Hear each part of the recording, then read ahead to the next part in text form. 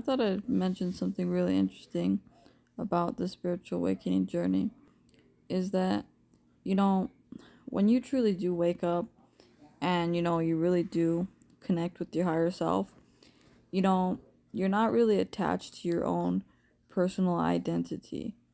So, like, there's a lot of people that be like, there's a lot of like cultural conditioning, like, just because we are Hispanic or because we are African, we have to act a certain way, or we have to, like, we're not allowed to, like, talk a certain way. Like, we have to talk in our, to how we are. We have to talk like that, or just dress the way or just act that way.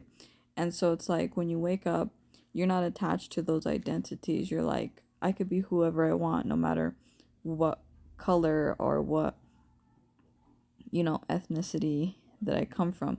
So, the crazy part is like when you wake up, you're not really attached to the conditioning of the Matrix. And one of the Matrix is like, okay, well, because you're Hispanic, you should talk that way. Because you're African, you should talk a certain way. And so those are just like the Matrix traps to stop you from connecting to your authentic self.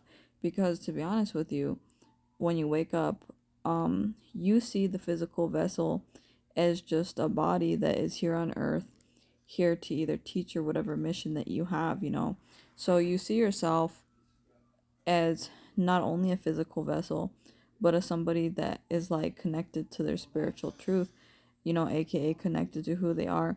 So it's like when I see certain people, like, it makes me really sad because it's like people, they can't be themselves because they feel that they need to carry on they have to be a certain way because they're African, they're Spanish, like they feel like they have to fit in that box of like who they are. And it's like, it's kind of sad, right?